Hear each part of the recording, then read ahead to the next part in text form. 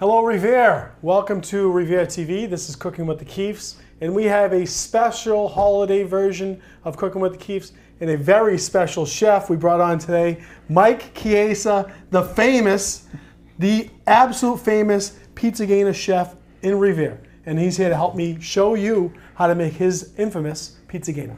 Mike, what are we doing today? Today we're going to make Laura's Pizzagaina. Laura's your mom? My mom, yeah. So Pizzagaina, if anyone doesn't know, Mike's going to tell you a little bit. It is a very traditional Italian Easter dish that people really like to make. It's very popular around the North Shore, especially in Revere. I make some, but I am half Irish, so I lean on my good friend Mike, who passed on the tradition from his mother, just like I did, and he's showing everyone in Revere what he has done for many years. Well, actually, it's my grandmother, my mother, and me. Yep. And who's next? Who's going to learn after you? Probably my daughter. She always helps out now. Yep. And so what we got here today is all the ingredients. We have the ricotta, we have all the cold cuts, we have the eggs, we have the farmer's cheese, the fresh cheese, the basket cheese, whatever you want to call it. Then we have our Romano cheese. And then we have our dough. That's a egg, flour, and butter dough that we use for a crust. Now, very much like a pie crust with some eggs in it. it's a pie crust. That's all it is. It's a pie crust with eggs and all the ingredients. Now we're going to start off with what? You already made the dough in advance. This takes a little bit of a process, and it definitely has a lot of love in it. So you're letting this soften up because you're going to have me roll. Right. And then we're going to make the filling, right? We're going to make the filling first. Nice big bowl. This is going to make just about one. Maybe Oh, no. no. What we're going to do is we're going to fill it up, and the ingredients, we don't want too much cold cuts, and we don't want not enough cold cuts. It's just a judgment call. So when Mike talks about cold cuts, he's not just talking about your deli ham and cheese. Okay. You know, what do we have, Mike? Come on. Okay, what I have is prosciutto. Prosciutto. Okay. Prosciutto. I have it cut maybe about 1/8 of an inch. Yep. And then I'll take it and I'll cut it into little cubes. Then we have here is the dry sausage, the Genoa dry sausage. And then over here we have boiled ham. And we have supersada, not the hot one, I don't like it spicy. Sweet supersada. Sweet supersada, all cut in the same way, at least 2.5 hours just to cut everything by hand. You get, this is something my mother did, and I'm sure you do, and the same with me. You're cutting so much on these hard meats that you start getting a little callus on your hands. Well, there's a trick to the hard ones. What I do is I soak it in some warm water, and it gets soft. Plus, it's easier to take the skin off. Yep. So you de-skin it, and then I'll cut it down in straight portions and cut it into little cubes. Yep. And you don't want them too thick and you don't want them too thin, that when you bite into it, you'll taste that particular cold cut. So the great thing about all these ingredients, there's a lot of salt, right? Because it's a lot of cured meats. So we don't really add any salt into the dish. I know I don't. Mike doesn't either. He just uses a little pepper. And of course, the grated cheese and the dried meats offer enough sodium into the entire dish. So you ready? Yes, I'm ready. You tell me. What we'll do first is get all the ricotta in the. So everyone, I know everyone's going to really enjoy this. So Revere TV wanted to do this show. We've been trying to put this together for a couple years now. At least. But your scheduler is, I mean, you got a full schedule, Mike. So you're always hard to get a hold of.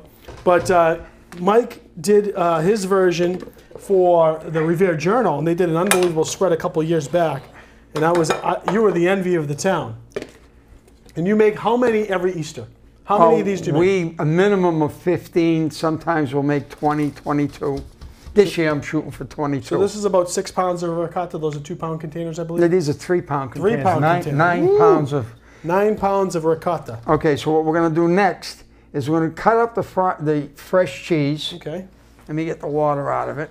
So the fresh cheese, you strain it a little bit, and it comes in a basket, and if you let it sit, you want to try and get some of that water out. Right. And Mike did a nice job, as you can see right here. I'll drain the rest of this. Little cubes.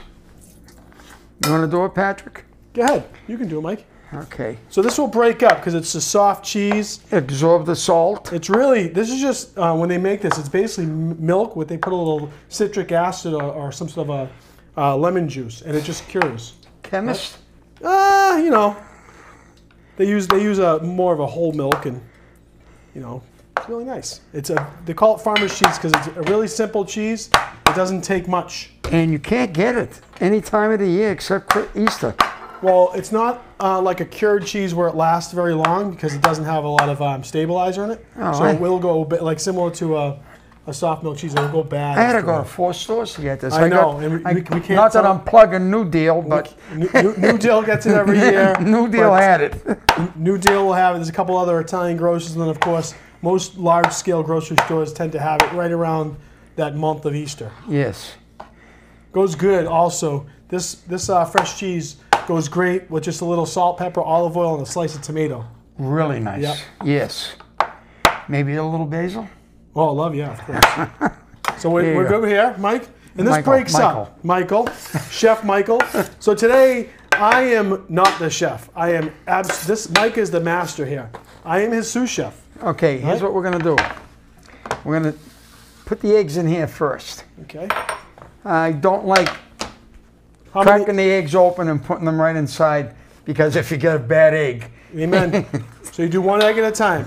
Yeah, well, and to make sure you get no shells. No shells. And then no shells and no bad eggs. Okay, so you don't spoil all this good stuff. So how many eggs we're going to use? Well, it's your recipe.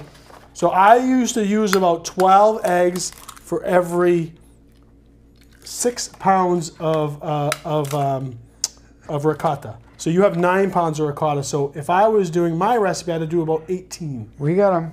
Okay. All right, so that's 4. You can dump them in there. 5. All right, we're going to dump that. And there's a shell in there. I'm going to make sure I get that out. Take your watch off. I washed my hands impeccably clean. No, your watch, because you're going to have your hands in there. I'll take my watch. Yes, chef. Yes, chef. He's going to have fun with this one. Okay. Right. So this is what is this, 15 eggs in here? 18 eggs.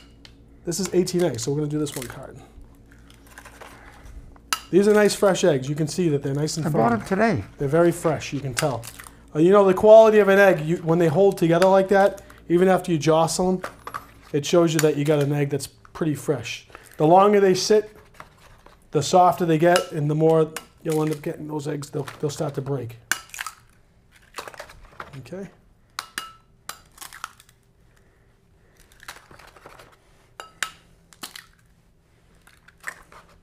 You need 2 more, no? We'll do a couple more here. Yeah, well, there's 16 there. 16, according 18. to your formula, it's 18 here. This is 18 here. Yeah, these are nice eggs. Yeah, they're good eggs. We'll put a few more. Everyone does. I've never seen anyone do exactly the same recipe. I think this probably, for every family in Revere, or every family in the North Shore, there's a different little tweak to the recipe. So I make mine slightly different than Mike. And a lot of my friends make them a little different than me. It's just the standard because everyone passes down a tradition from their grandmother or their mother or one of their siblings or parents. And I'm gonna get my hands in there. Get your hands in there. I gotta do my hands here. All right, now this is Romano cheese. And I just wanna get a little bit of flavor in here with the Romano. I freshly, whoops, well, we get a lot of Romano now. Okay. Alrighty. Nice clean hands. And you're gonna break up the eggs and the cheese and you're gonna mash them all together to make that, it's kind of like a custard. Looks too loose. You know? No, it's gonna come together, we'll see. You think it's too loose?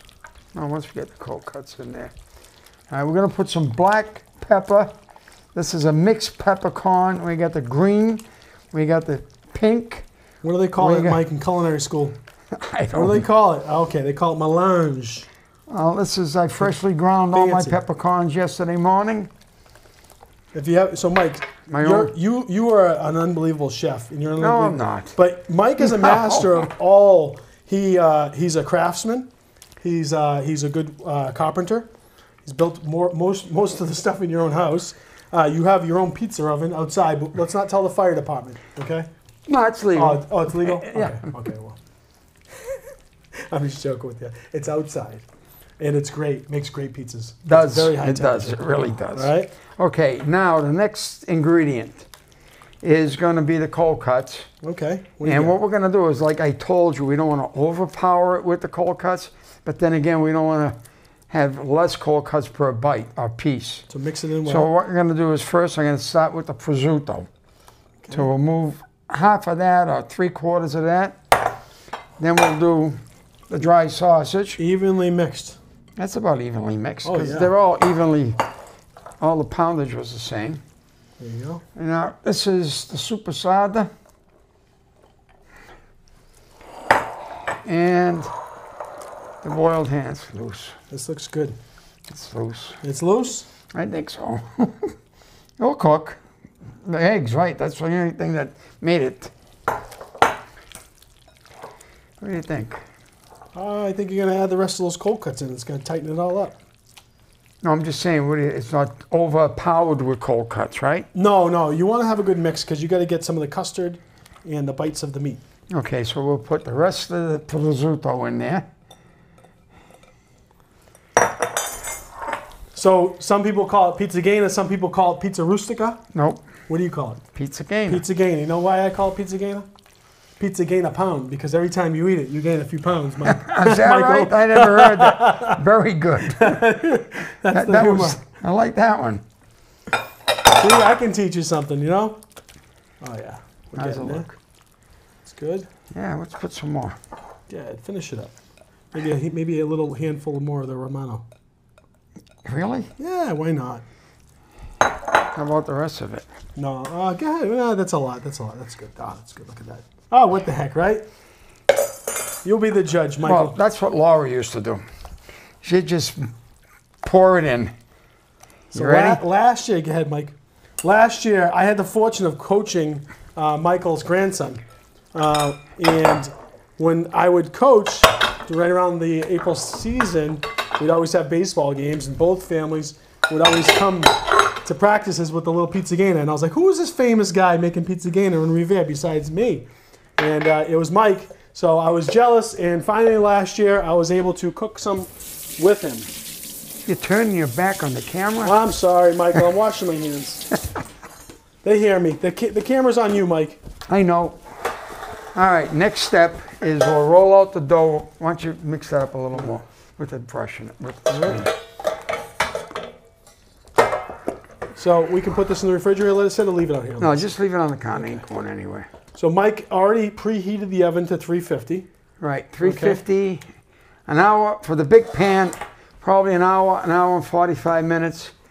The little pans, maybe an hour and a half. Just, we'll be testing them. So I'm going to be greasing up the pan while he starts rolling out the dough. So this is going to do, how many tops and bottoms are we doing, Mike? Oh, we're going to do one top here, one bottom here. Okay. So I would cut maybe about right here. Cut that in a third? Yeah, probably a third will cover it. Okay. Now where's our Rolling pin? No. Flour? Oh, Grease? I got There it. you go. I'm using Crisco to line the pan. I'm going to use my hands, they're clean. And the reason for this is so the pie will pop right out of the shell, out of the pan. So the dough's a little bit more pliable. Is it? Yeah, oh, this is very, very pliable. The other one's a little firmer. Good. A little flour, right, Mike? Oh, definitely flour. Okay, so this is like rolling out a pie crust. Yeah, that's all you're doing. Same thing here. And then we'll measure it with the pan. So pie crust can be savory or sweet. So you think about like a chicken pot pie, or you think about it's a pie crust. You know? I would say it's closer to a pie crust than anything else. But if you don't feel comfortable making your own pie crust, Excuse me. there's a couple tricks you can do. You can buy it, just like you buy in the store. You get different sell it, brands yeah. that rolls out. That's usually typically a little bit more of a sweet pie crust. So just be Okay. cautious. You can have a sweeter dough. Or some people use a version of a pizza dough. And the pizza dough is going to be a little bit more bready-like. Crispy, too crispy. Right? And That's rolling out excellent. this is growing great. It really is. So Shocked.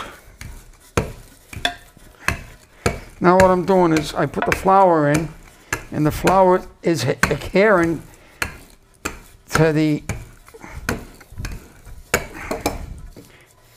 and now, How thick do you want this, Michael? a little thinner. A little thinner? Oh yeah. Don't be shy.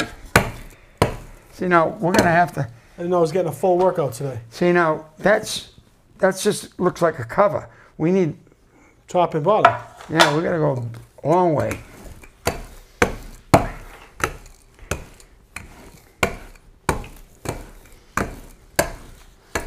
Meanwhile, I'm going to take some eggs so we could have an egg wash on top of the crust. Now what are you thinking, Mike? I say a little more. We don't want it too thick. If it's too thick, it won't cook, right? No, Raw, be all dough. gummy. You know what I'm saying? Oh wow, look at this, huh? Huh? Look at this. That's rolling That's nice. wonderful. It really is. Now, Okay. do you pop some of this flour out, Michael? Yeah, we're gonna get rid of it right here. We'll use that. All right. All right, we good? You're good. All right, now put it right in. Put it right in. All right. Roll it up. Here, look at this, huh? You've done this before. A couple times. Drop it in. Okay. So you want, without ripping any holes, you want to drop That it. looks. You did a nice job. I'll work for you anytime, Michael. Take Good Friday off. And come home. I'm coming over Good Friday. You know that. We all know where everyone will be on Good Friday. I'm not going to use your full address, but we'll be on Sweeney Ave. You can smell it from the top. Do we have a scraper here? So while I did that one, I'm going to do the top. The top. I just lay it. You could fill it up if you want. I go maybe. No scraper, huh? Well, we got to get the Revere paper TV a scraper. Your community access money is going. It's hard to work for Mike Chiesa. Okay. He's going to do a contribution.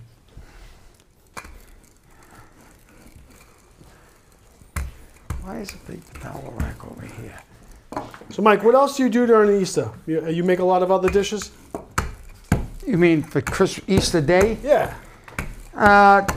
Well, usually it's the raviolis. Make a Yep. nice big Sunday gravy. Sunday gravy. All right. Maybe a prime rib roast. Oh baby. Roasted potatoes. String bean casserole. Sometimes my son likes. Corn. There's one thing you won't do at the Chiesa household. You'll never starve. You're always going to eat well. All right. Is that good? We're gonna fill it. We're gonna fill it first. How's that? I think it looks. What do you think, Michael? And how much dough do we use? We got- Hardly any, right? That was 1/3 each. So 2/3. And you know what I usually do? Sometimes I'll trim and reuse. Yeah. Yeah, Oh, of exactly. course. So we're gonna fill. We're gonna fill. All right. That's why I this is wanted the big giant spoon. We're gonna do that. Ready? So sometimes I'll even use watch this. A scoop.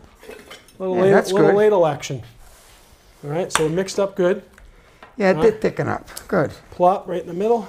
Yeah. Keep that's- filling. Did you fill all the way, Michael? Excuse me. you fill- I'd leave like a 2/3? half inch. Okay. There's nothing like the big, thick piece of Pizzagaina. That way, when you bite into that, you bite into just the center.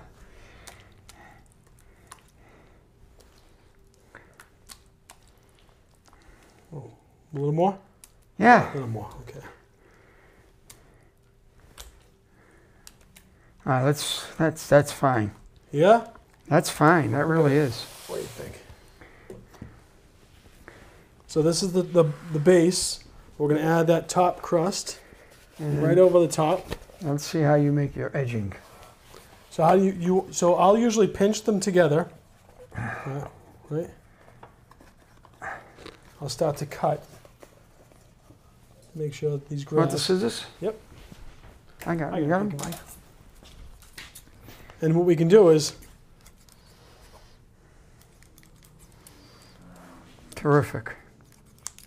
we'll rework all this other dough. It just won't be as flaky. Now, you graduated from Johnson & Wales? I went to Newberry College when I graduated. College.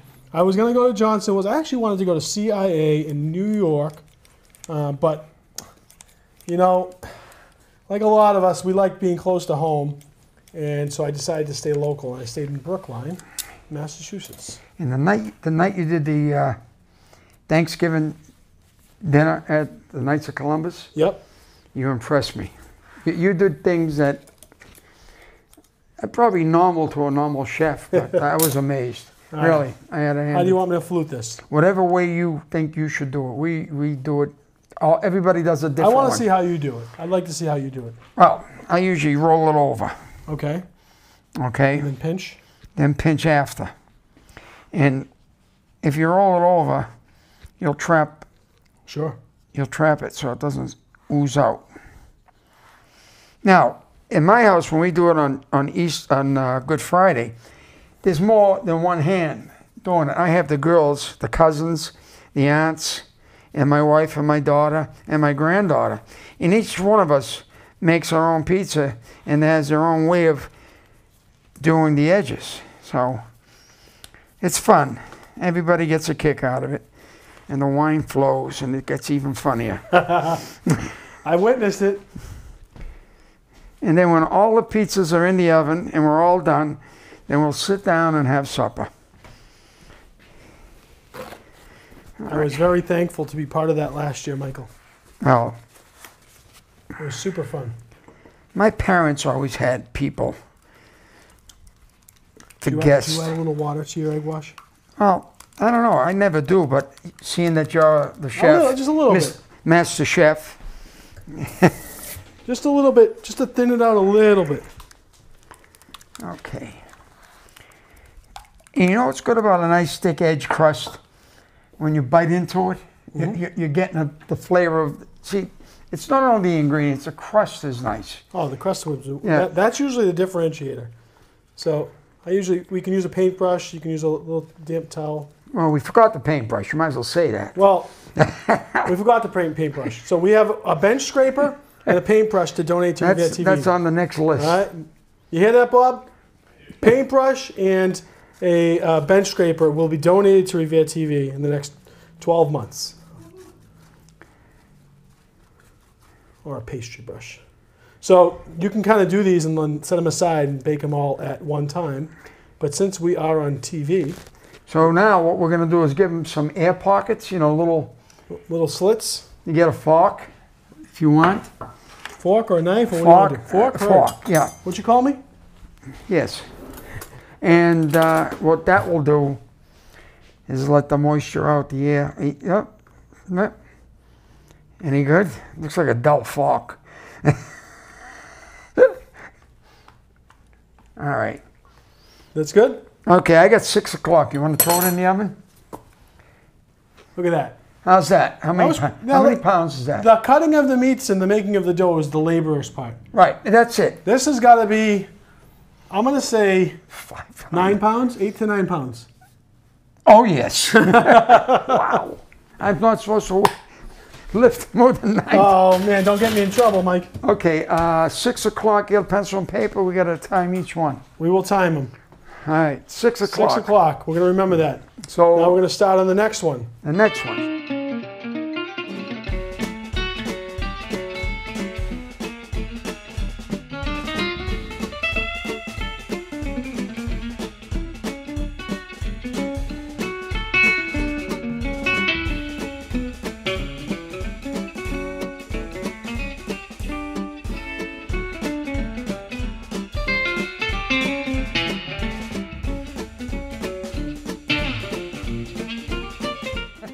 Well, we're back, and it's time to pull out the first one. Let's see what it looks like. How much time do we have on this? I got an hour and a half. We got to watch almost the full movie in between. Yes. Mike, it smells so good in here. I know it does. I'm really so excited. That's a familiar smell. So you gotta let that. There's gonna be a little steam coming out. Okay.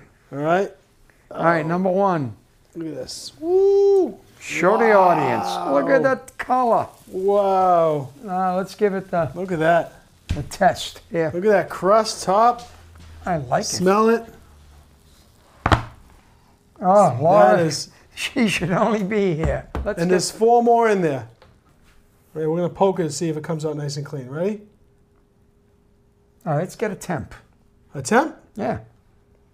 35. So you got 170 Oh, it's and cooked. growing. It's cooked. Oh, for course. For sure. I think what will happen. We're at 180. It will dry out and firm up. Right.